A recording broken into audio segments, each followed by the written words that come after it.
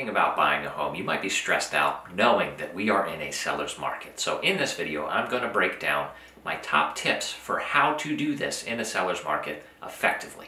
Hey, Nick Deckard here. Welcome to the channel. If this is your first time, do me a favor, make sure you hit the subscribe button down below and make sure you hit that little notification bell. Let's dive right into my top 6 tips for how to buy a home in a seller's market. Let's tackle the biggest one first. Number 1, make your best offer your first offer. I know, I hear you. When you're buying a home, you want to get it for the best possible price. You want to save as much as you can, and I hear you. But this is not your parents' housing market. Sellers now have the ability to pick what offer they want, which ties directly into my second tip, which is don't expect to have the ability to negotiate. Most homes that are hitting the market do have multiple interested buyers within the first week. So if you come in holding back and not putting your best foot forward, most sellers are going to take their time in making that decision with the expectation, understandably so, that they will likely get the price that they're asking for, if not very close to it. So don't expect that you're going to have the opportunity or ability to counter. Tip number 3, and this can be an uncomfortable one, but when you're in this process, you have to be ready to bid.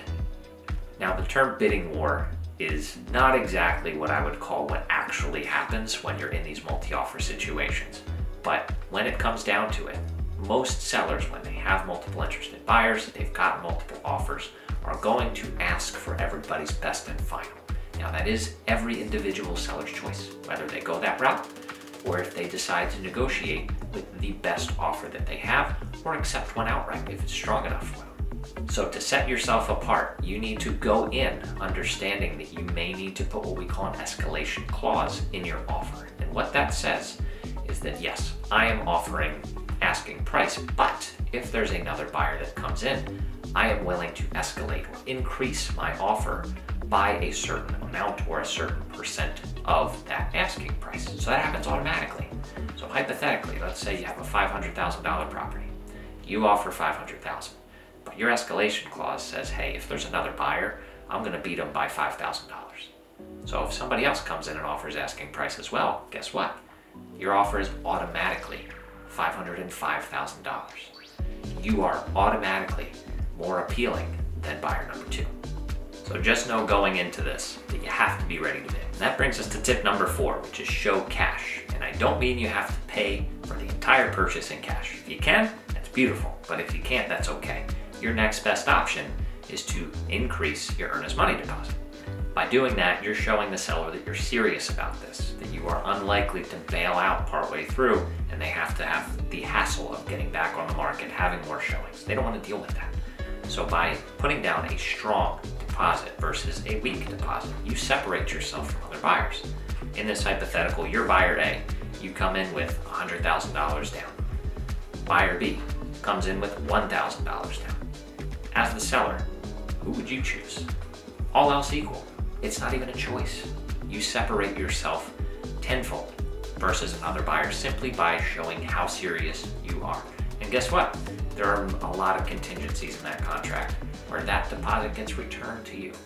So it's not monopoly money, but it's the closest thing to it.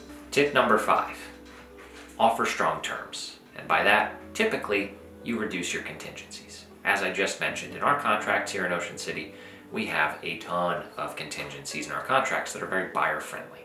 By reducing some of those or meeting the seller on some of their terms, your offer is stronger while not having to go up in price. So for example, let's say that you are open to and you have a relationship with a home inspector, or your agent does, and you're confident that you can get the home inspections done within 5 days versus the typical 15 days. That will give the seller comfort that you are intentional on making this a fast transaction. And if not, if things don't work out, they don't waste much time. They can get right back on the market and not miss out on any other buyers. So by giving stronger terms or more appealing terms, you are setting yourself up to win. And if you're working with a good buyer's agent, they'll find out some of those things for you. What is important to the seller? What exactly are they looking for from a closing date, for instance? Without that, you're flying blind. So make sure you're working with a strong buyer's agent who can set you up for success. And last but not least, we have one of the most important tips. make sure you submit a video or a letter with your offer to buy a home. That gives you an option and an opportunity, really, to connect with the seller without ever having met them. So as an example, let's say you notice the home you're seeking to buy has a great rose garden out front. Clearly, the sellers valued their garden, growing their plants, and making their house feel like a home.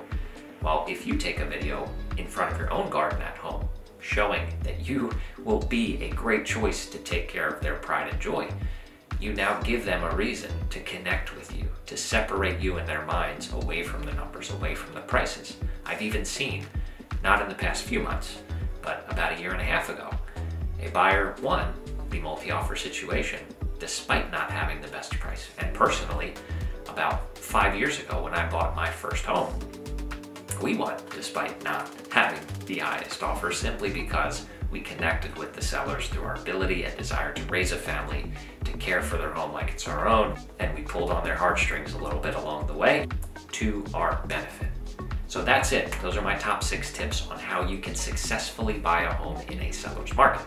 I hope you learned something. If you have any questions, drop them down below in the comments, or feel free, as always, to reach out directly.